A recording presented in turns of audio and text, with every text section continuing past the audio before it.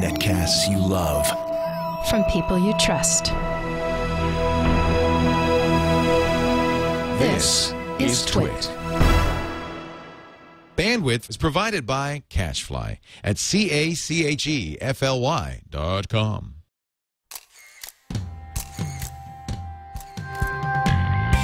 This is TWiT Photo, episode 28, recorded on October 11th, 2011. Sue Bryce. TWiT Photo is brought to you by RingCentral.com. It's the #1 cloud-based phone system for your business. Start with your 30-day risk-free trial at RingCentral.com. And by Netflix. Watch thousands of TV episodes and movies on your PC, Mac, iPad, iPhone, or TV instantly. All streamed directly to you, saving you time, money, and hassle. For your free 30-day trial, go to netflix.com/twit. Hi, everyone. Welcome back to TWiT Photo. This is Alex Lindsay sitting in for Leo, who's on vacation. Now, I know you're worried Leo's not here, but Catherine Hall still is. Hey, Catherine. Thank you, Alex. We're so excited to have you here. I'm really happy to be here. I'm excited. Being a part of the show. Oh, thank you. Which is going to be extra special. We actually have a guest in studio. So this is our first time. Yeah. So if there's any hiccups, apologize in advance. But anyway, it should be great. I've been following Sue's work for a while now, and if I could have anyone in the world shoot me for a beauty portrait, a glamour shot, any kind of portrait where I wanted to look beautiful, anyone in the world, it would be this woman sitting right here. She's phenomenal. She just won Australian Portrait Photographer of the Year, is one of her most recent accolades among many. And I'm just so thrilled and happy and honored to have you here, especially from all the way from, wait, I wanted to give our viewers and the audience a guess. How can you tell when someone's from Australia or from New Zealand by the word milk? How do you take your coffee? How's that now? How's that? Yeah, because I always wonder, like, if people have an Australian accent, I'm scared to say, are you from New Zealand or Australia? Because there's an ego a lot of times. There's an issue.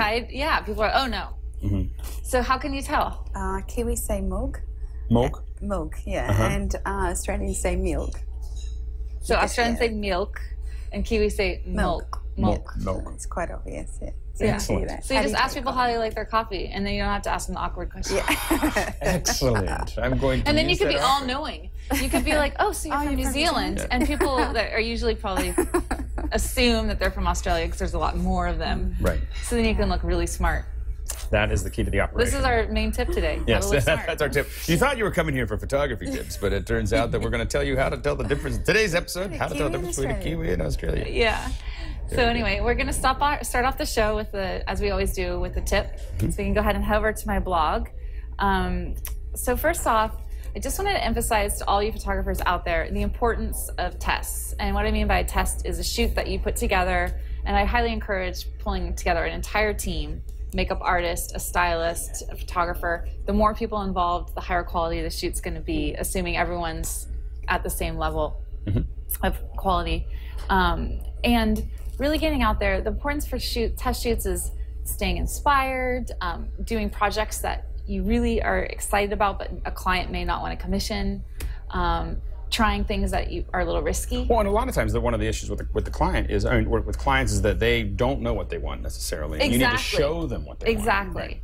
And so I had this idea for this old period piece, we can scroll down, that I wanted to do in San Francisco. And shoot a bunch of women in sort of a World War II era in this building that's insanely beautiful, Julia Morgan Ballroom, really beautiful space.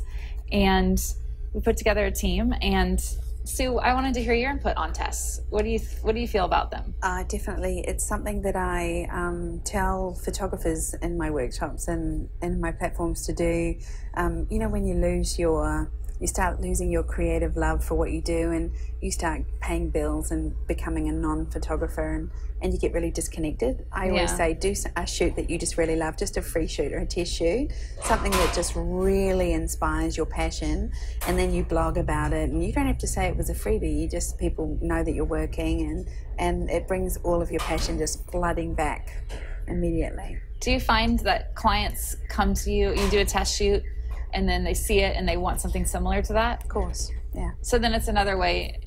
People hire for you for what they see. It's advertising. Yeah. So it's another way of getting hired for what you want to do. Well, and it's one of the ways to get out of the rut of the only thing you get hired to do is what you've done in the past. Exactly. You know, and if all you do is what falls in, you're not really taking a real control over your destiny. And what you show, you attract. So you know, exactly. If you show a genre, you attract only that genre. And that's another tip. We'll just give a free tip, but that's so huge is that a lot of times photographers complain, well, people only hire me for this, or people, and it doesn't matter if you're a pro or you're an amateur, people only want me to shoot this. Yeah. And I go, well, what are you showing? Well, this, because that's what everyone keeps asking me to shoot. And it's like this vicious cycle. And so a test is a way to break out of that. And I only show exactly what I want to shoot. I don't show things that I'm not really passionate about. So, and it's hard. I think it's hard because a lot of times you have so much work in a certain area, and you have so little work in the area that you want to go into. I know that we do that on the video end all the time. Yeah. So anyway, we're showing the Julia Morgan Ballroom too, and they do a lot of events and weddings. So anyone that's out there that wants to get married, wants to get weddinged. It's a really great place to get wedding. Anyone that wants to get married in San Francisco, you can see this venue is like the epiphany of old world San Francisco. It's so rich, it's so beautiful. It's just exquisite. So, where is that the staff there is insane. Where is it in San Francisco? In San Francisco, it's downtown. Okay. Yeah, like right by the cable car tracks. So, yeah, Linda Hyland works with them, and she's one of the most amazing people I've ever met. She's just on top of it. She knows everyone, very connected. So anyway, we digress. So back to Sue Bryce. Well, super psyched to have you here today. I think I want to launch the show so people can kind of understand where she comes from and what she's capable of with some of her before and afters. So Sue, first off, how did you get into doing the type of photography that you do right now? I've never done anything else. So when I was 22, the glamour photography, glamour trend was probably the biggest trend in the world at the time. And I was sort of young and female and caught up in the whole glamour thing. But by the time I started shooting in studio, glamour had gone out of fashion and just had become a dirty word. So I had to kind of evolve a more natural light style in order to keep it alive. Otherwise, I wasn't allowed to do it anymore.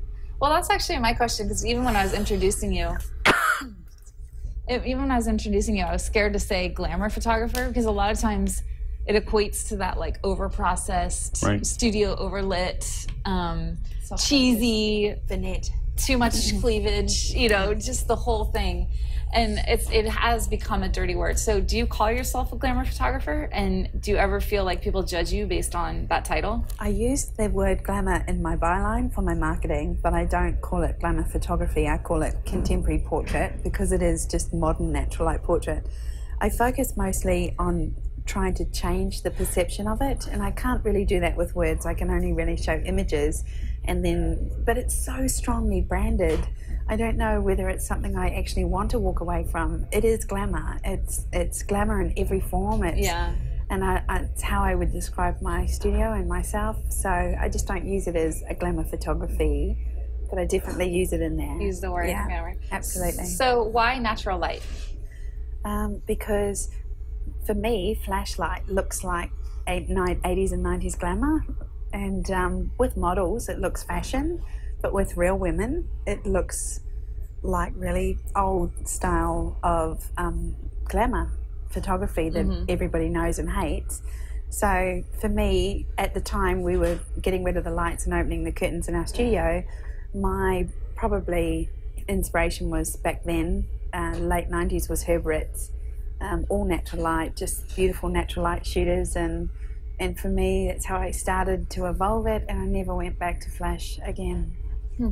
So we're looking at all these before and afters, and I'm sure our viewers are wondering how much retouching is going on between these before and afters. Yeah, it's really interesting because I retouch everything. I retouch my images before my clients see them. It's a finished product for me. For me, the finished product is including retouching. Just like a magazine ad, they retouch the models and they finish it. For me, it's contemporary glamour. It's very modern fashion type glamour. But I have a 2-minute rule. So I choose 30 images from a shoot to show my clients. I retouch all 30 images 2 minutes each. I try and get a setup done in 1 hour. So see, that blows my mind. So you're telling me 2 minutes? Yeah. Between that. Yeah. 2 minutes only retouching her. And I do there's a live demo on my blog that actually shows me cloning and even contouring bodies, and I do it in under 2 minutes. So I had to prove it because people don't believe it. So. But it's just fast and furious. I mean, you already kind of have an idea of where you're going to go with it, right? As you're shooting, you can see what I'm gonna go in there and grab onto. It's the same thing with everybody. It's just skin retouching, a bit of body contouring, lifting the eyes. So it's really because I spend more time than 2 minutes, and I don't think mine look as good. I actually gave. So what am I missing here? I gave a Photoshop talk once to about 50 photographers, and one of them came up to me afterwards and said, "You've bastardized Photoshop," because I had to learn how to do 24 women a week in order to make money in my studio. So we had to do everything the quick way. So I've learned the quick way to do everything. So. And she's gonna share some tips as we get on later in the show. Sure. Well, it looks great. The results are all that matter. You know, I know. At the end good makeup too. Good makeup, good hair, and a good reflector. I mean, obviously, so retouching is not. There is a drastic difference between the before and afters. So my first question is, I'll start with the physical, and then we'll go to the more depth. But what are you doing exterior-wise to help them evolve from that before to that after? Well, I don't really like before and afters that much because I don't believe you look like that. You know, everybody looks bad when they get up in the morning with no makeup on and without their hair done. So, but anyway, it's a neat way to show the transformation. I always have a professional stylist with me. So hair and makeup, or I do it myself, is a huge part of what I do, just to relax my client, prepare my client. But most of the work that I see in glamour and beauty have really bad hair and makeup. People are not very good at doing it. They're not very good at doing their own. Makeup artists are not very talented. I work with a really amazing selection of makeup artists in all 3 countries. I have somebody that I can call on that I really love, or I do it myself. So that's the next question is, because if I were to try to do it for myself, I can't do makeup. I'm not a skilled makeup artist. So how does a photographer know if they're capable of doing makeup in a way that's going to produce results like these?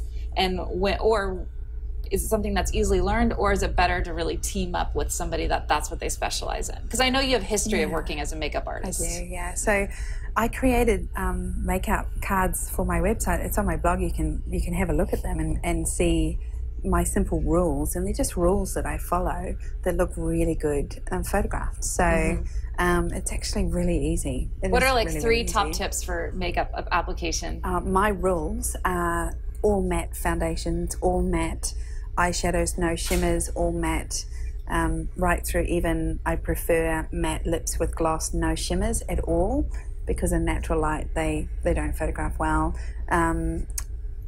Big hair, if you can, because big hair looks fabulous and always looks great with air in it. And my third really important is no blush and no contouring with bronzing, because it looks like bruising. I would rather see... so you do no blush and no contouring? No, a light dusting of pink on the cheeks to lift the face, and that's it. Blusher, the old way of using blusher and bronzer that photographs really, really badly. So. Interesting.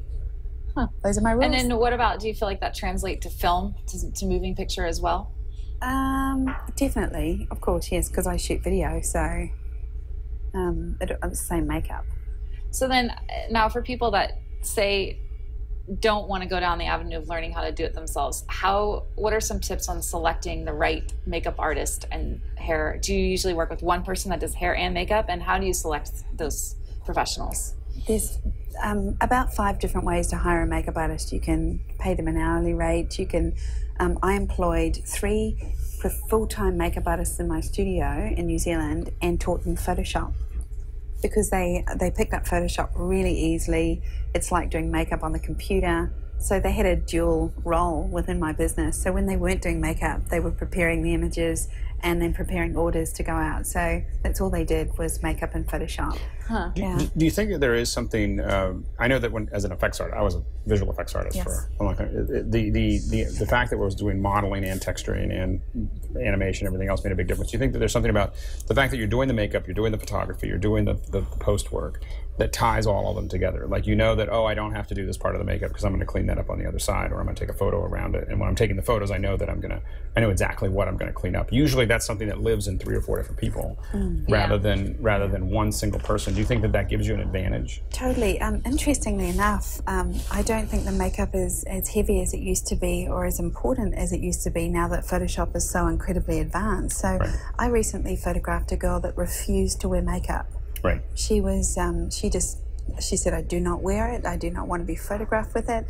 I do not want my hair done. I just want to wear a ponytail and a singlet and just be photographed like this.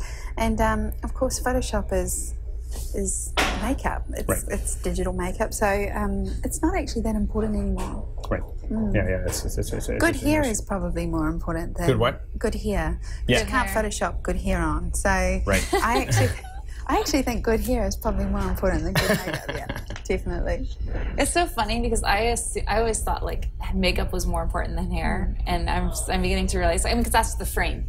Yep. It's framing your face. And to be honest with you, people look more natural with less makeup on. They look more themselves. And that's a lot of times when I do makeup. Yes. So I only do a little bit of makeup. We have a matte finish that we just put on everybody.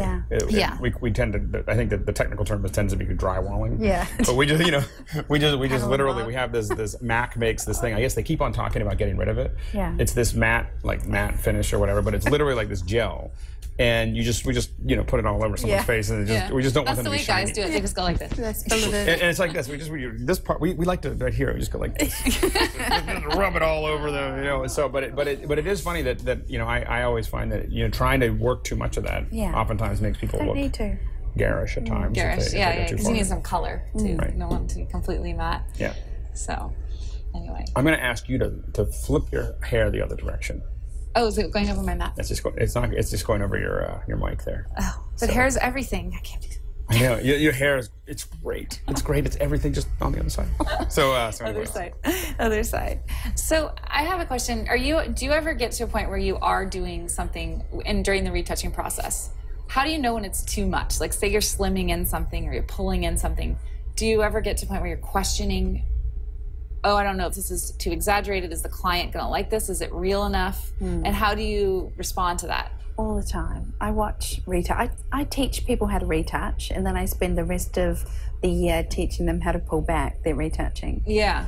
Everybody does it. So after 10, 15 years of working on Photoshop, you just become so good at doing it that you try not to overdo it. But yeah, I overwork my images sometimes and have to pull them back. So what about people that are just getting started? What would be some advice on finding that nice fine balance, that line of helping but not going over the top? At the point of showing my images to my client, I want them to think that there's been no retouching done. Okay. So I don't remove bags and lines. I remove the shadows underneath them. Oh, I want to keep the integrity of the face without compromising that. So it's just something you have to learn. You have to try it and learn. So a lot of people that are familiar with your work assume that there is, we're finding out there's not a lot of retouching, but they assume that there is so much work done. Yeah. Why? I don't know. I know why. No, good reflectors. Well, you have this ability. I mean, if you look at her work, and if you watch the videos, she has a lot of behind-the-scene videos that are really fascinating to watch. But to bring out this sort of raw, sexy, uninhibited, vulnerable beauty in these women, and I'm wondering how do you do that? I really, I get asked this a lot. So I don't think it's something you give them.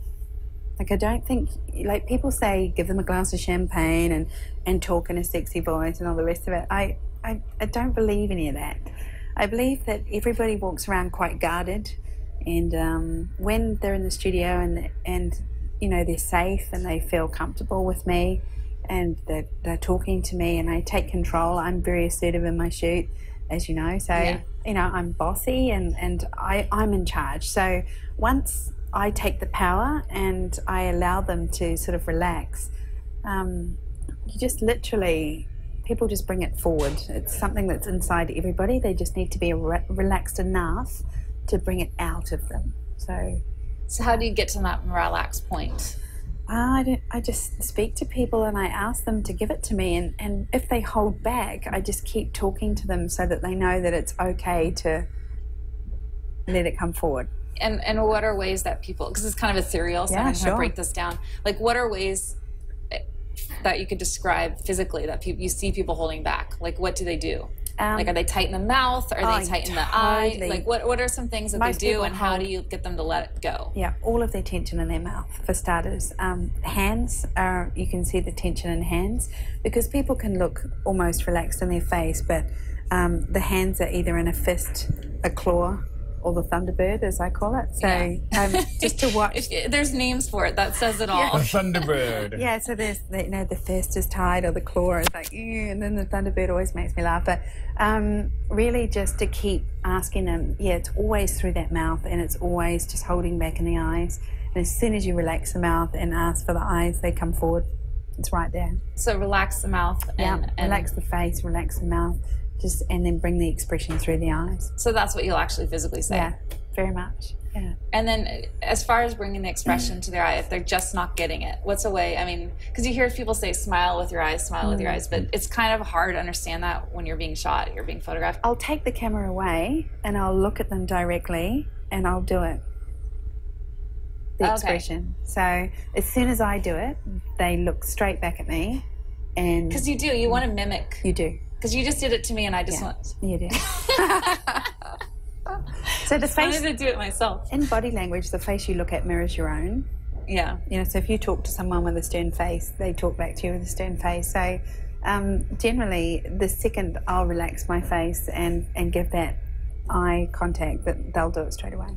So obviously, from what you're saying, it's important for you as a photographer to be calm and relaxed throughout the entire session. I'm not often calm. I'm usually bossy and throwing out orders, but what's important is that I know what to ask for. And so I've practiced for hours and hours in my own expressions and poses. So I know what works and what are things people can do to practice?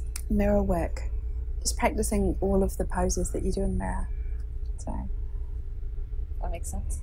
Yeah. Mirror work's so the core you have to of all learn. I'll do it to camera so that people can see. So I love it. I was scared to ask. I was like, okay, let's bring it. I tried to get Tamara to do this, and she would do it for me. Okay. So one of the things that I teach in workshops is about going through all of the expressions. So people will hold all of their tension, you know, in their mouth or here, or awkward smiles, and it's about teaching people and teaching yourself how to go through a range of expressions that are camera faces, where you've got a relaxed mouth and that you can do real smiles without doing silly smiles, without tension, relaxing the bottom lip, dropping the bottom lip, engaging the eyes, lots of smiling in the eyes. All those expressions are so subtle.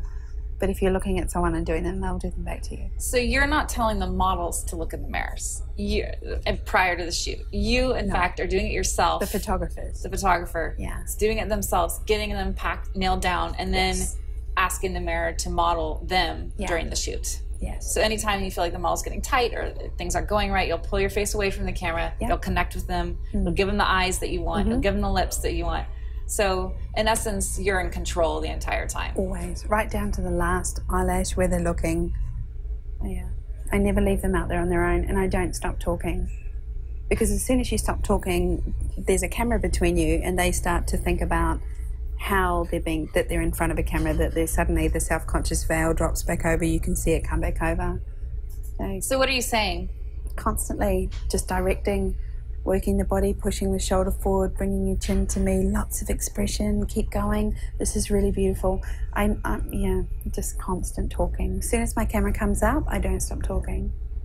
That makes sense. Really fascinating. So we have something super exciting. Yeah, well, I'm really, really, really excited about it. Actually, before we go to that, I do have one question. Sure. What about men? Because I see this, you're saying, you know, giving this directing advice. And for a female, it's easy for me to say, oh, okay, give me this, give me this. What do you advise for men? I actually was taught by a man. So, yeah, really? So when people say, can men do this? Beauty images, yes, they can. They can make women feel comfortable and confident and beautiful, just like women can. The difference... Even more so in some ways. Well, maybe. I don't know. And it's unique. Yeah. They have ways in which they can do it that we can't. So the man that taught me really loved women, and he wasn't, you know, he was really relaxed around them and just loved them, and it wasn't awkward or sleazy or anything he did was just perfect. The way he spoke to women and appreciated their beauty and the way he worked with them. Yeah, so he could do it. So I think anyone can do it. What type of photographer is the ideal glamour photographer? Somebody that can take control of somebody in your studio that's quite... People react really badly when they're nervous, and it is very vulnerable. It's a vulnerable situation to be photographed. I find you have to kind of take charge, and so you have to be quite authoritative, but you have to be able to read people really well and just move with what they're doing. You know, sometimes people react in a really strange way, and they can be quite badly behaved. You know, some people act like children when they feel vulnerable, so it's quite weird. What's an example of a way someone's reacted in an unmanageable way, yes. and that how did you bring them back? I had a woman come into my studio. At the time I was quite young, so I was about 27, and I wasn't, she was older than me, and she instantly just barreled over me in terms of me taking control of the shoot. And whenever I held her gaze to the camera, so whenever I could just hold her gaze enough to take a photo, she'd go yuck, yuck, yuck, yuck, yuck, yuck, yuck, and then throw her head away. She'd say that? Yeah, and I couldn't hold her gaze. She just did not want to look at the camera, and she just felt so just vulnerable, and I didn't understand enough when I was younger about how people act or react when they feel that vulnerable. Yeah. I just thought she was being, you know, bizarre. We'll just leave it at that. Well, yeah. And so really now I've just learned to say, just trust me, come on, it's okay, you can do this, and I've learned how to get through it. But back then I was mystified by it. Do you think it's born from people not having faith in you? When you say just trust me, is that what is? Yeah, well now I would say, okay, I would stop it straight away from happening, but back then I was not equipped to take charge. So I guess that's authority, and that I'm confident enough to tell her to trust me and believe it. Got it. Yeah. So, and I had to surprise her. So I had to make her look down and then go snap every time she looked up. I just had to keep you had to figure out some way to make this out. Yeah, I just had to keep surprising her. It's quite funny. So you're gonna love this one, Alex. You won't guess this, but she has a black belt. Tell me about your black belt, and tell me how that affects your photography. I studied Japanese karate for 6.5 years, and I'm a black belt. It's a personality type. What's the personality type? Just to be that tenacious, to master something, to spend 3 hours a day, 7 days a week, 365 days a year for 6.5 years to achieve something. And what age were you when you did this? 25 when I started, and 31 when I retired. Oh wow! So yeah, it was a great period of my life, and I guess I work the same way now, that I probably, you know, when I do something, I want to do. Did you learn anything from that? I mean, that's insane, like the amount that went into that. Yeah. How did that help you as a photographer? I know that we're all shaped by our experiences. That you can get beaten down so often, and you can just stand up. You learn to be incredibly tenacious and resilient, and that, you know, sometimes somebody tells you can't do something, and that makes you want it more. And yeah. Has anyone ever told you can't do what you're doing? Yes. Yeah. And what have they said, and how have you reacted? Somebody once told me when I was really young that I would never be a photographer because I lacked people skills, and you know, that I had poor dress sense and bad elocution. So But it's poor Justin's and bad what? And I remembered that. Isn't that funny? But you know, It was like negative things, still right? cool trying to get that one out of my. Oh, that Like, came out too. Yeah. It's all good. Yeah, no. I think, you know what? I actually believe that people don't say things to you. People only say out loud what you think in your own head. Okay, so elaborate on that. That you attract everything in your life. I believe this. So I believe that their lack of belief in myself was just mirroring my own belief that I could never be a photographer. Oh, and so how did you overcome that? Well, I didn't try to be good enough. I just fell in love with what I did, and then everybody else did. Okay, got it. Yeah. Yeah. So you can't try to be better for other people. You can only love what you do every day, and then people just love it because people are so drawn to passion and joy, and When they run into so few they people do. that are full of passion and joy. and when you do, That's when you awesome. do, you want it. You Right. want some of it. And that's what's fun when you're in, especially when you're in a creative environment. I mean, that's one of the fun things about being here. You know, in TWiT and Pixcore is that there's so many people that are passionate about what they're doing, and you kind of feed off of that energy of what's going on inside of an office. You know? It's so interesting because I think as artists we go through this, we're conditioned to think that you have to work hard and you're going to be struggling and all those things. And I remember in the beginning of my career, I felt like if I was earning money on photography, I had to have some sort of I was working so hard. And I was actually seeing a psychologist at the time, and she said, it's celebrate, have fun, love it. You don't have to tell your clients you're working hard. Just tell your clients how much you love their work, how passionate you are about it, how that's such a lighter, airier, celebratory state to be in. And it took me a while to transition out of that sort of, you almost think since you're making money on it, your passion, there has to be that sort of negative to it, that I'm work hard, work. And it's not that I don't work hard, but it's that celebration of enjoying it and loving it and all of it. So absolutely. But you have to come to that. I'm going to quote you, and I want you to elaborate on this. Only person ever in your way is you. Yes. And this is my favorite part. Take responsibility for that. Yeah. Okay. Wow, when did I say that? She's like, I've changed my mind. Yeah, it's all your fault. That was last year. That was Look, everything I've ever had to accomplish in my life, the only person who ever stood in the way was me and what I believed. So if you take that away, if you change that mindset, if you shift your focus, everything shifts. I've been the quintessential artist with $3 in my bank and no idea of how to pay rent next week. And yet that was my folio. That's what my folio looked like. So how could I do what I do and not believe in myself enough to make money? So I've been all of that. I've been struggling, I've been poor. I've tried to leave photography and go and get a job. I've done that twice in the first 10 years. What were those jobs? I worked in a jewelry store. Oh my gosh. I know, and I lasted 3 weeks. And a woman walked up to me, one of the managers, and she walked up to me and she went, "You can take your 10-minute break now." And I remembered standing there thinking, oh my God, how did I get here? I'm an artist. Yeah. So you've just got to... how do you pull yourself out? I mean, you obviously had the realization, but how did you change your thought process and perspective to attract what you wanted versus what you were, I think, unintentionally attracting? The short version is that if you're trying to be something, you're in your ego. But if you're just being it, you're in your enthusiasm.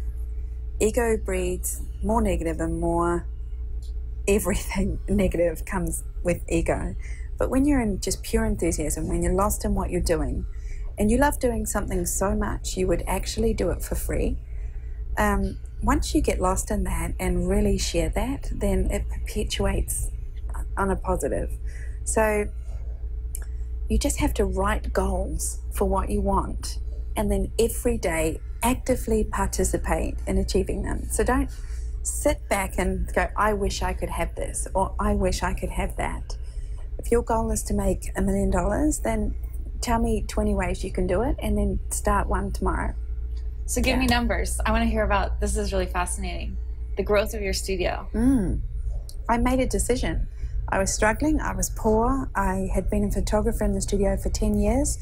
I had been a paid photographer, so I had a beautiful folio, but I was earning $400 a week as a wage. Right. I left there because I didn't like it anymore.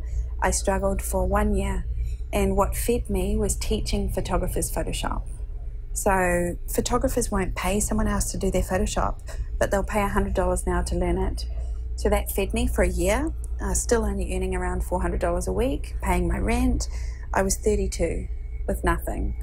And then one day my car blew up. I had no savings.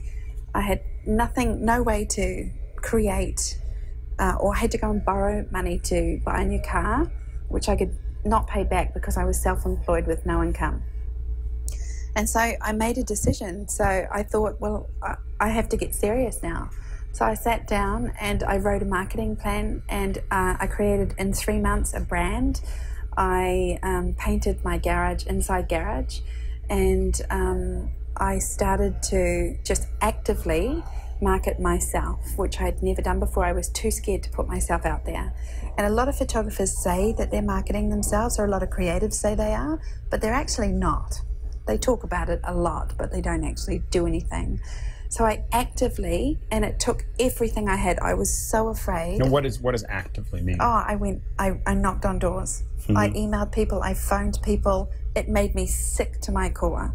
I was so afraid of rejection. Okay. And who do you call though when you want to? Who are you calling? You paint your garage. You have nothing. I called other businesses. Okay. And I said, I want you to give me to your clients. I want you to give me to your databases, but I wouldn't expect you to do that until you've tried me yourself.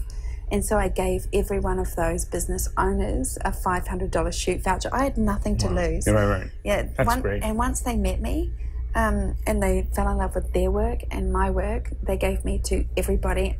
I booked from that first round of marketing 297 makeovers in 3 weeks. So I went from nothing to being overwhelmed to being fully booked for 3.5 months. And our studio went from nothing to $20,000 a week in turnover in 13 weeks. 13 weeks. Yeah. It's crazy. And I had, at the end of 13 weeks, I had a business partner who was my second photographer and 2 makeup artists full-time who I was teaching Photoshop. And then that was the launch in 2003 of my business, and I've been a business person ever since. We're into business. So, so tips for people that may not want to necessarily do this as a career, but they kind of want to dabble in it cheaply. So paint the garage. What else could you do that's not going to require to break a leg, arm and a leg, or break the bank? I mean, I set up I get all those things confused. I set up that entire studio, including the couch and the plasma TV, for $3,000. The whole thing. Cheap curtains. I painted it myself. Any furniture that I found and thrown out, I painted white and put it in the studio. It was done so cheaply. My reflectors are $15 each. Yeah, tell us about your. We're going to get. Well, actually, we'll touch on that with the gear section. Yeah. But she is going to tell us how to get a $15 reflector. Yeah. That she uses. I have a hard time. I need to see this $15 reflector. This thing that you speak of. Anyway, so one of the things that I was so excited about having her here is she actually. Well, why don't you announce? What did we do on Sunday? Well, the thing, like I always say to people, is you can't, you wouldn't expect me to, unless you'd experienced it for yourself. So, I made Catherine do a shoot. She made me. That's the way to do it. That is the way to do it. I was very, very grateful. So we're going to see the photos. We're going to see the photos on the show, and she's going to walk us through it. I'm going to, share my experience. And before we do that, we do have a quick little break. But definitely stay tuned for some awesome, I'm super excited. I haven't seen them all yet. I haven't seen any of them. I'm sitting there. I have the files. If I could just look like the way I look in those photos all the time, the world would be a better place. Before we get to that, we want to thank Ring Central Creative. Ring Central. This is one of the things that TWiT has really moved into is using Ring Central, which is the leader in cutting-edge office phone systems. So this is basically a phone system in the cloud. So you don't need the PBX box. A lot of us remember the old-fashioned. They bring in these PBX boxes and hook them up downstairs in the basement. You don't need to do any of that. It's totally affordable. It doesn't cost thousands of dollars. It's totally easy to set up. You get more features than the old-fashioned hardware PBX. You get a fax in your inbox. It works with your smartphone, and a lot more. It's just really an amazing way to kind of move forward. It's $25 per month per user, and that includes unlimited usage. So you definitely want to take a look at Ring Central. That is awesome. Yeah, I mean, it's like, you're just kind of like, wow. Well, this is, because I think a lot of us are stuck in between this situation where, like, we have an office phone, but everyone's got cell phones, and no one really knows, and we don't really spend much on the office phone because, this is Pixel Core. Now, TWiT has really moved to this Ring Central. Now we're looking, we're really looking at this because, you get into this in between of how do I make both of these worlds work, because we're kind of in that transition, and Ring Central is a great place to start, and I mean, this is just a great way to solve this problem. So you can get rid of that old PBX system in the basement, or don't bother getting one if you don't have one, and try out Ring Central. And this is something that TWiT's already done. Leo trusts them. You should definitely give it a shot. You should trust them too. So what you want to do is start right now with a 30-day risk-free trial at ringcentral.com, or you can call 1-800-800-4070. That's right. It's 1-800-800-4070, and again 1-800-800-4070. ringcentral.com. And now we get to see the photos. Without further ado, get the photos. I think I'm the most excited for this part. We need the photos. All right, so hold on. Let me hide this. So I have to say, I just want to give one little disclaimer. It's interesting, or perception. Before we talked, I did what a lot of people do, I think, that look at your website, and they assume you're doing a ton of retouching, and that you're morphing. It's no longer that person anymore. And it was fascinating to me because I see these images of myself, and that's what I looked like on that day. And that's just what she brought out in me. It is not Photoshop. No. That's how I remember feeling and being on that day. So that's why I think you have the skill that's just, I've never seen anyone else have. It's just phenomenal. So it's about choosing 4 outfits that are you, really, that represent what you like to wear and who you are. And it's beautiful. So one of the things that you brought to the shoot that I think is super important is starting off with the hair and makeup and really emphasizing that and being involved with the process. I know a lot of photographers are disconnected with the hair and makeup process, and you weren't. You were there the entire time, and you work with makeup artists on a regular basis and really direct them. What are you looking for? Let's just stop there. Oh yeah, let's take a look at this. Is our before and after. You ready? Yeah. So by the way, and I'm being vulnerable here. I was scared to do this, but this is me rolled out of bed. I don't even have. She has wet hair too. My hair's wet in a ponytail. I have zero makeup on, not even like anything. And you don't want to look different. You just want to look polished and gorgeous. You don't. The idea is not that you look too far away from how you looked on the day. That's really important. Yeah. So I don't want my makeup artist to do something that's too far away from what you would wear, or what you would do if you were getting ready for an event. So what's the direction that you would give a makeup artist? Say you're a new photographer, you don't have a makeup artist that you can trust. What do you tell them to achieve this sort of look? Not too much makeup. Matte eyes go. They can do their eyes as dark as the client wants them.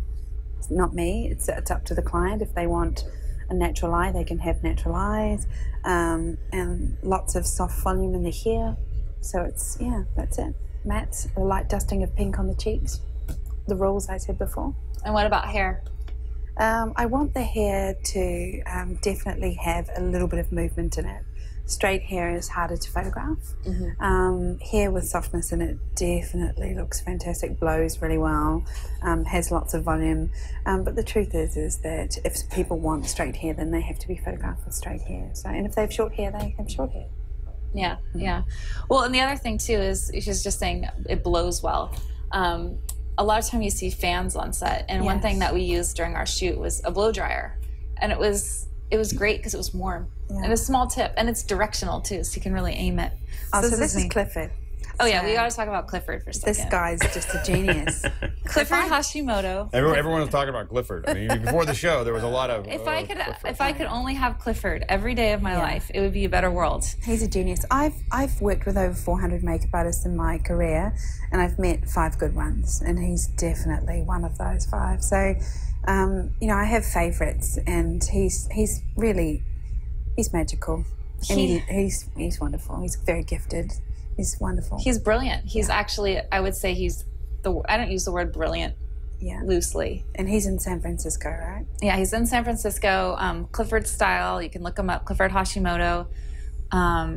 For anything, anytime you need makeup, whether it's for an event, or getting your hair done, anything, he's the best. I think his gift too is the way he listens to what you want, and you know his work is above his ego. So he just didn't. He was there for you and me. He wasn't there for himself. Yeah, and he was incredible, great, amazing to work. Couldn't say enough good stuff about him. Because makeup and hair can go really horribly wrong. Well, that was the thing that actually I would say one of the reasons why I appreciate him so much is I didn't have to. A lot of time when I'm getting my hair and makeup done, I'm on edge. Yes. I'm watching them and I'm thinking like, oh, I don't know. With him, I could just let go, and having that faith made it such a more comfortable, wonderful experience for me as being the model that day, knowing that I was taken care of. And this was the studio too. It was such a neat studio that we got to shoot in, because obviously I require natural light and you had to accommodate me in this sense. So what is this place called? Oh my God. Anyone that needs, this is like a dude's paradise. It's actually the dude's paradise. It's for photographers and filmmakers. It's amazing. Yeah. It's like this guy, his name's Philippe. He phenomenal guy. He basically, I think he honestly like, it's, you know how guys like their man cave, like like space. I think he dreamed up like what would be like the best fantasy studio for me? Like, what's my toy studio? It has 9 rooms. And he created rooms. this. It has 9 rooms. Yeah. If you go to the website, it's insane. It has 9 rooms, and each room has a theme. Yes. This is Island Events? Yeah, Island Events. And this is right in Treasure Island. That's the boudoir room. You can see how different it looks, you know, depending on how you light it. Isn't this place crazy? This is awesome. Yeah, it's insane. They had, the day before we were there, they had a Ferrari in the actual center of the studio shooting like a Kill Bill. Now that does make it the ultimate dude room. Yeah. Yeah. Ferrari in the center. Well, we have some Kill Bill. We could show that at the end. But we have a Kill Bill shoot from there. So for all the guys that want to see some really cool action, neat stuff done in a studio, we'll close with that. Anyway, we'll go back to shoot. But yeah, going back to what you were saying, it's interesting because you changed my perception, and that's really what I felt like I looked like, and that confidence that you bring out in me. Beautiful. What were some of your top posing tips? People need to learn to direct, not pose. And people need to learn how to create body language with posing. So in order to believe a pose, you essentially need to teach people how to direct hands and movement through the body and not just the expression. Once you can do that, I mean, models do that naturally, but real people do not move well. They do not laugh candidly. They do not, know what they're doing. So it's, as long as you can create that body language, learning to touch the body instead of trying to pose and position it makes a big difference. And then what are some tips on creating that motion? Like what are some things you tell your models? Chin forward and down is something that I always laugh about as being the best advice that I could give anybody, is to bring the chin away from the neck and to push the chin forward and down, and learning how to use hands to touch. But mostly the same applies. I work with Mirror Me, so I pose, they pose, so I show them, they mirror me, and it's one of the best ways to pose and direct. So you're not saying, okay, move your right arm back, because then people are like, my right, your right. Yeah, no. It's, you just say, mimic me, and then they do it. So a lot less talking in just that mirror sense. me. That was the thing that I found, and it was great because at the very beginning she just said to me, I'm going to say chin forward and down the entire shoot. You're going to hear me say it over and over and over again. And it kind of, I think if you hadn't said that, it would have gotten annoying and I would have felt like I wasn't doing something right. But because she pre-warned me that was something she was going to remind me of and that was to be expected. And it is the secret to the operation. It is. Chin forward and down and relax your mouth. Everyone always asks me, like, when they see photos of me, you're like, why do you always look thinner on the photo than you do in real life? And I was like, I dated someone a long time ago that taught me just to pull my chin forward and would be there. It's like, you know, it's just, but you can always see me right before someone takes a photo, you see my head just kind of cocked forward. Yeah, you know, just, and anybody who's had that, you know, it's. So on America's Next top model, Tyra Banks calls it the turtle. Oh, the turtle. Yeah. Oh, interesting. So there's names. So the photographers need to be doing this in the mirror. Yes. They need to be turtling they in the need mirror. to be pushing their chin forward and down in everybody. Lean bodies, curvy bodies, everyone. Chin forward and down.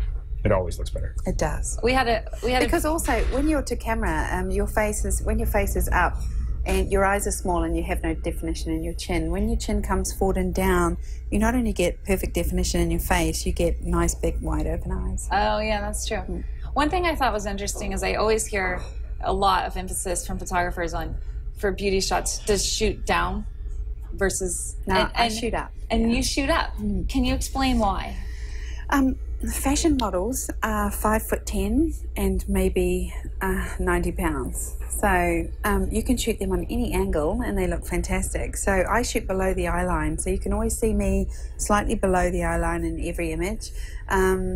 And the difference is everybody thinks shooting down is slimming, but I get my position lower than the eye and get them to work their body forward and down. So it's a more fashion angle. So I shoot on a fashion angle, even though I have, you know, usually bodies that don't look like models, although you look like a model. I do after you. I love that. Yeah. So we had a viewer question that I'm going to just throw out there. Yeah.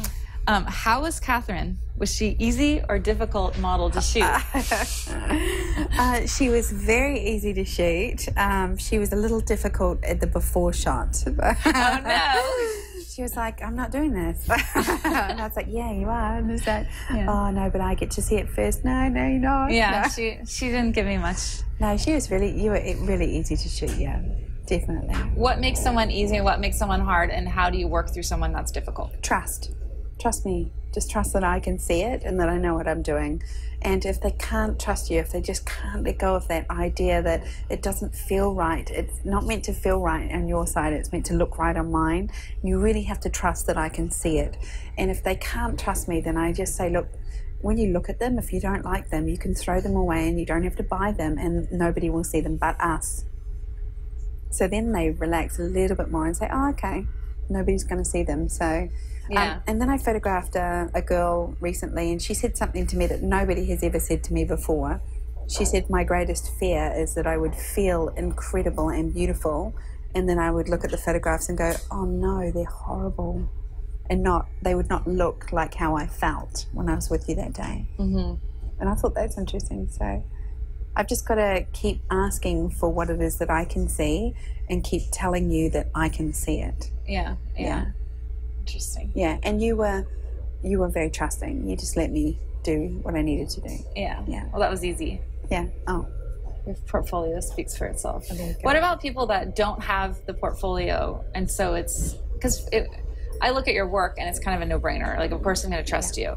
But what about new photographers that may, not have the confidence to project that trust, you know, and then don't have the work? But I only needed to show you 2 good shoots.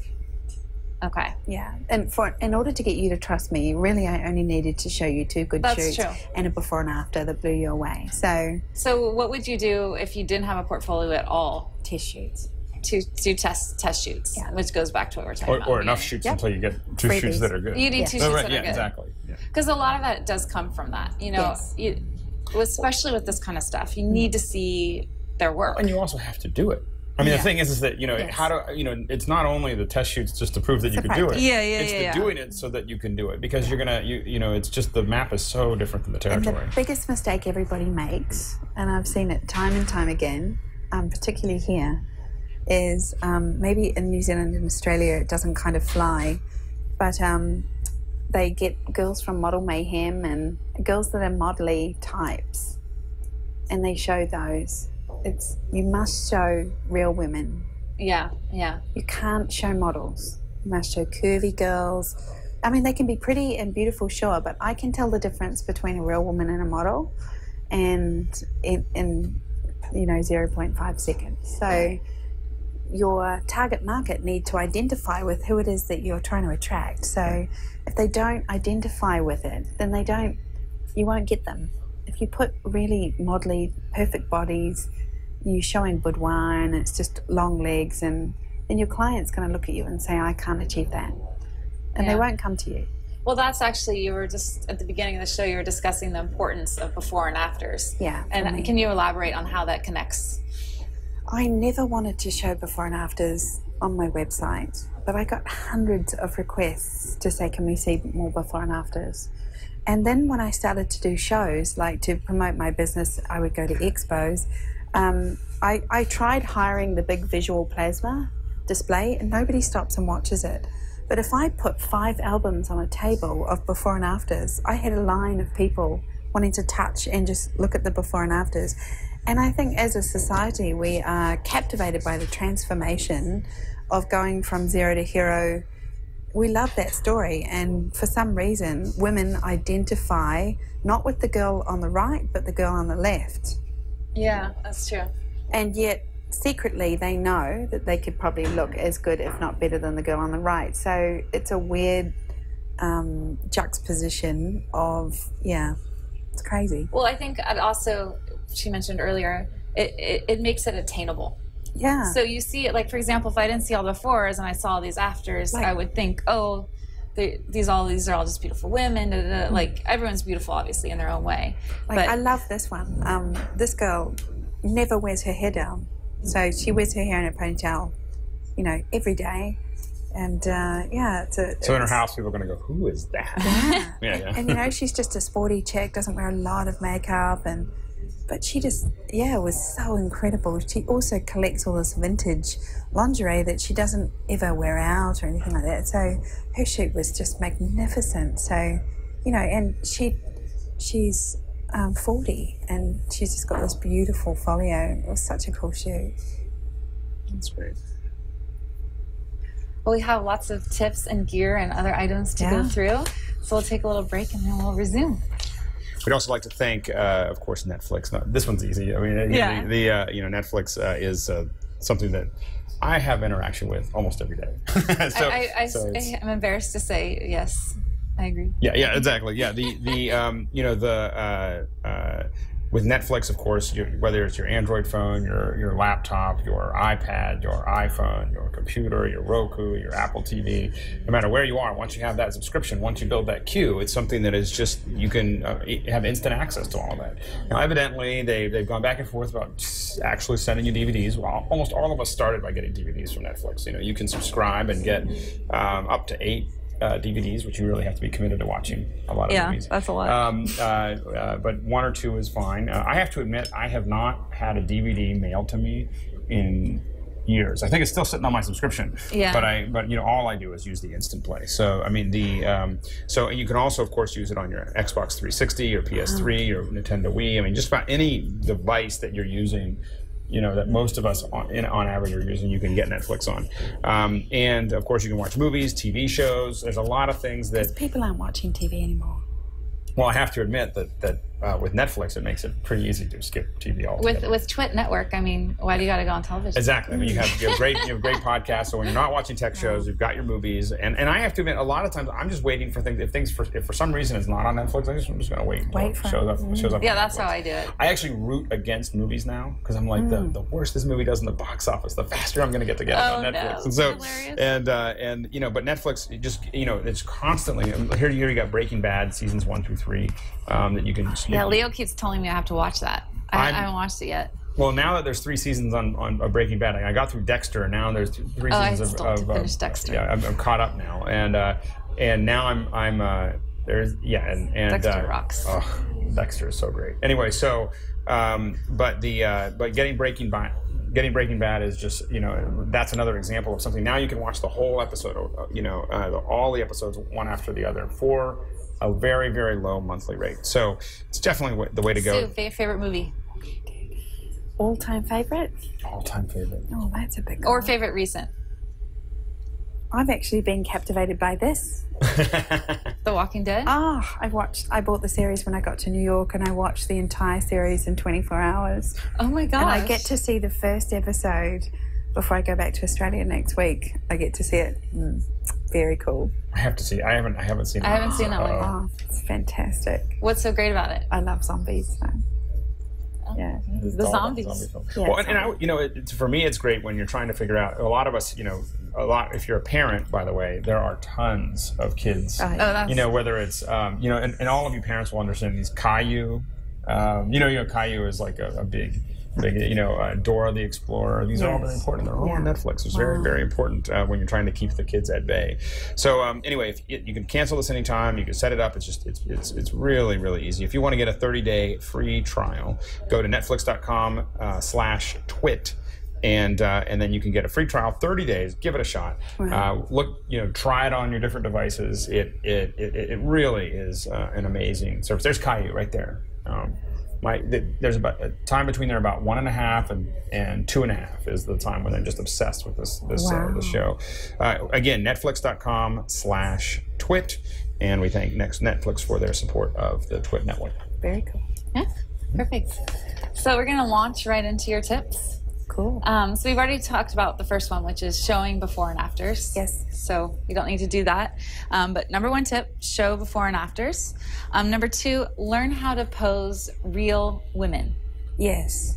So when I created a posing manual, because photographers were asking me to teach them, the one thing that they kept saying to me was, we want real curves. Like we want... I don't use the term plus size. That term needs to be removed from all vocabulary. It's offensive. And I just say curvy girls. So I photograph real women, girls with curves, and you just need to learn the rules. That's a perfect example of chin forward and down. Kate is actually my curvy model in Sydney. She's just got the most fantastic body, and she lets me take the most horrible photographs of her and then shows, you know, can show people how beautiful she is, and she's so wonderful. She's also a photographer, a wedding photographer. So, you know, she's got great curves, and people don't photograph them well. The woman is booking the portrait, the woman is booking the wedding. If you can nail this as a photographer, she's buying as well. She's your consumer. She just wants to look good. I've never had a client in 20 years come to me and say, please make me look wider. You know, they all want to look fabulous and, you know, a little bit slimmer and younger. There's no Photoshop on that image. That's all about placement, taking the weight on the back foot, leading with the shoulder, bringing the chin forward and down, and using the body to show beautiful curves. So I am doing more and more product for posing curves because it's my biggest request right now. I was about to ask, so can we get this? And well, not yet. I'm going back to edit more video. I've been videoing myself shooting Kate in lots of different positions and outfits, and people just want more and more curves. So I've got curvier girls lined up that have put up their hand that said, I want to be a curvy girl. And because it's easy to find curvy girls, but they don't want to be shown in the bad light, the way other people shoot them. So I have to find girls that are okay with taking the bad shot as well. Yeah, like the before. Yeah. Yeah. And so, go ahead. Learning to do simple things like this without Photoshop will save you hours and hours and hours and sell you more portraits. So, what were you telling her here? We're creating what I call faux waist. So like faux fur, not real fur. It's not a real waist. We're creating the illusion of a smaller waist and pushing that chin forward, connecting the shoulder. We covered up the arms, not to hide them, but because they were too white, you know. She's so beautiful skin and got that sort of contrast of white skin and black hair. And we wanted to take the focus into that waist point None of these images have been photoshopped by any stretch of the imagination. Can you go back to the first one, Alex? Can you tell me what you told her? She's got all of her weight on her back foot with her bum pushed away from me and then back to the wall. So she's got an arch into her back. She's holding her elbows with her elbow towards me to take the weight from the breast line to the front arm, which can make the front arm look wide. She's driving her chin forward. She's 45 degrees from the camera. So she's really working that position. It's a hard position to hold. It actually hurts. It's like a Pilates she looks workout. Comfortable, but yeah. Yeah, and it's so easy to achieve. The left one, she's just standing normally, just standing up, waiting for my direction. So to shift the weight onto the back foot, huge difference. Do you warn models that or real women models, that this is going to be uncomfortable? Well, I don't shoot models, so I mean, my real clients. Women, sorry. Yeah. My clients, I always tell them it's like beauty is pain. It's like wearing stilettos. They hurt, but they look fantastic. Yeah, yeah. So yeah, they'll ring me the next day and tell me they have sore muscles from posing. Yeah. Well, it's interesting. This goes back to, we had Arnie Freytag, the #1 Playboy photographer on, and that was one of the things he said. The Playboys, it's so convoluted. You're getting so many angles and pushing things, and the girls are just like, this can't look good while they're doing it. Yeah. But they see the images and it just looks natural. Looks weird.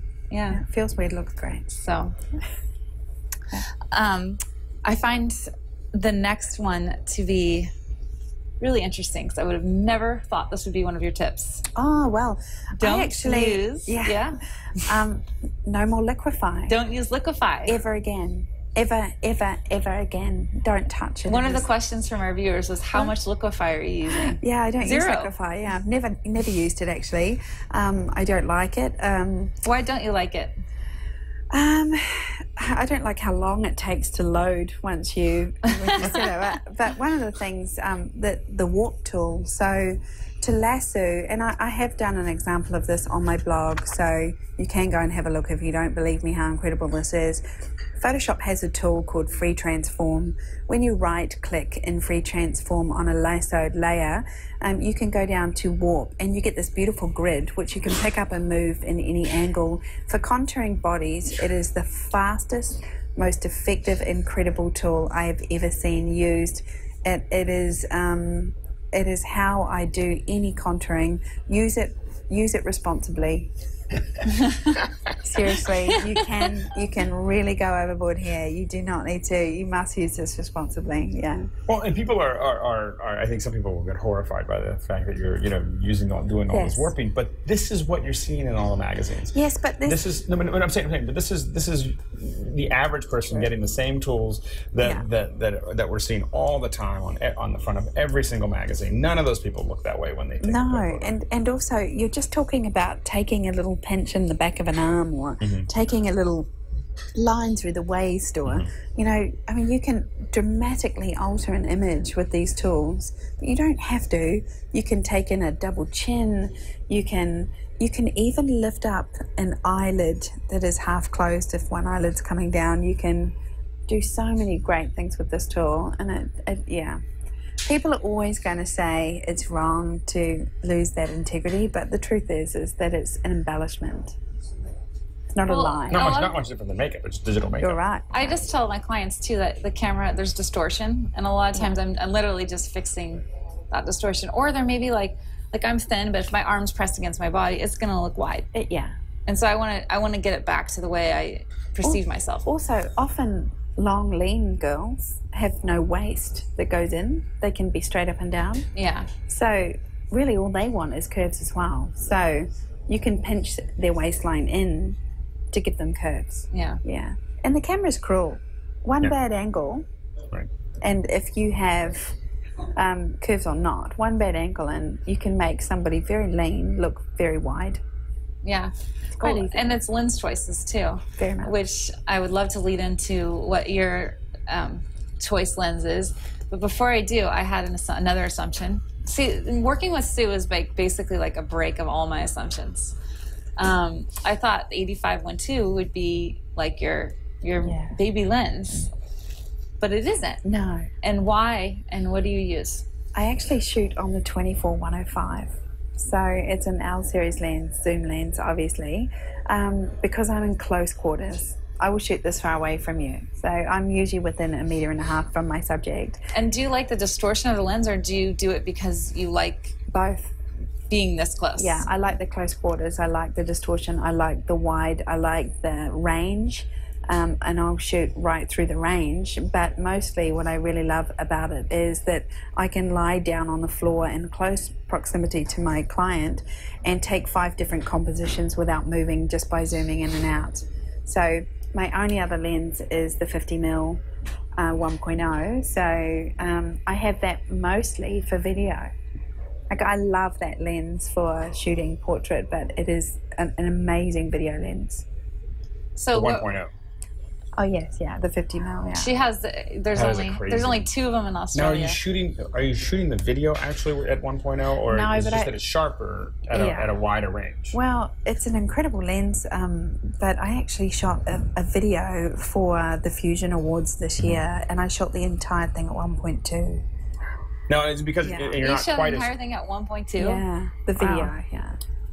I want to see that. It's beautiful. I love it. I mean, and how close were you? Because it seems like once we get this distance away, it would be you'd have like 1/8 of an inch of depth of field, right? Yeah, the story, it's on YouTube. It's Sue Bryce Fusion. That it's entered it into the Fusion Awards, and it won gold. I shot it at 1.2 because it's the story of a guy making an 8x10 camera, so it's not so much a shoot. Right. You know, I can't shoot clients at 1.2 or 1.0 because, you know, one breathe in and you've lost the eyelashes. How would you and do that? I very rarely would go under 2.8 when I'm shooting because I just don't have, I move too much. You're moving a lot, I talk, and the clients are moving a lot. and I'm hand holding that big camera, so the 1D with the 50mm lens on it is about 2.5, it's about 5 pounds. And it's heavy enough, you know, movement. So what lens were you using with me the most time? The 24-105 and the 50. Okay. Great. And then the last little piece of gear item that might surprise people. That's super cheap reflector. Oh yes. So there's a reflector on there, polystyrene or styrofoam. You call it. We call it polystyrene. Everything I shoot has two big polystyrene reflectors on either side. So my studio has about 8 of those. It's really amazing. They're like walls. They use them in film. They're called bead wall, and it's just like a firm grade polystyrene. They're the best reflectors $15 can buy. And another thing it does is it puts a wall around my clients so they feel safe. So they can be in a really big shooting space or a big studio and be surrounded by reflectors, and they feel really confined and really safe. And yeah, it's I have them everywhere I go. I wish I could travel with them, but it's the only thing you can't do is pack them down and put them in your suitcase. There you go. And you're going to be doing a master class? Yes, tomorrow. So if you're watching live, if you're not watching live, you're going to have to act quickly. So this is, and where is it? At San Francisco. So we've still got a place left. So if somebody wants to join us, they'll have to email it tonight. Tomorrow, I don't know if she'll ever be back to San Francisco. It would surprise me for a workshop. And I'm going to be there both days. Great. That's awesome. So I'm super excited. Very good. To learn a ton. Thank you so much, Sue. Yeah, and so you can, obviously her blog is a huge resource. You can find her in the bed with Sue. In bed with Sue. In bed with Sue. Yeah. In bed with Sue. I love the name of that, by the way. And otherwise it's SueBryce.com for your actual photography. Yes. No, but inbedwithsue.com is the best resource for photographers to connect with me. Photographers. Awesome. Yeah. And then they can find you on Twitter. Yes, Sue_Bryce. Very good. Very great. Very good. Thanks, Sue. Thank you so much. More than anything, coming on the show, but more than anything, shooting me. We'll treasure those photographs forever. She said something to me during the shoot that I think I'm gonna steal. It was so good. What did you say? Repeat offenders. Oh yeah, I have a lot of repeat offenders. She says I have a lot of repeat offenders after the shoot, and I was like, And then I got home, I'm like, when are we gonna do another shoot? Next time I'm gonna go like this and wear this outfit. I'm gonna do this, and who's gonna do my hair? Yeah. Anyway, it's a good business model. Yeah, get people coming back. I've photographed some girls 5 or 6 times. Yeah. You just do one of those tours. Yeah. She's addictive. She's coming to San Francisco and everyone just lines up. Yeah. That's true. Absolutely. So let's wrap it up with showing that Kill Bill shoot from Island Event Studio. Sorry, I had it up and then It's all good. Oh no, I might have closed it. Well, anyway, so Philippe, the owner of the studio, this is his shoot. Incredible photographer and very cool guy, generous guy. Any last thoughts for a viewer? Any kind of like seal the deal tip to bring it home? I think the beauty industry and the glamour industry is a multi-billion-dollar industry, and there aren't enough photographers tapping into the market that I tapped into. And it's right there in front of you. It's what all women want is to look and feel beautiful. And the sooner you can include it somehow into your brand, the sooner you can make money from it. Yeah. Male or female? Photographer. Yeah. Thanks, Sue. Yeah, no, thank you. And thank you, Catherine. Thank you, Alex. And thank all of you for watching. Leo's going to be back next week. Oh, yeah. And then Alex, thanks so much for co-hosting. Yeah, my pleasure. Stepping in for Leo. I always enjoyed being I'm here. sure most of our viewers know about your podcast. However, just in case they don't. Just to make everything really confusing, there's TWiT Photo, and then there's This Weekend Photo. And thisweekendphoto.com, you can go up to check that out. Yeah, and, it's a great resource, awesome interviews, and a very good compliment to what we're doing here. Yeah, absolutely. In It's a TWiT bunch Photo. of photographers talking. So definitely check it out. Cool. And once again, thank all of you for watching. This is TWiT Photo.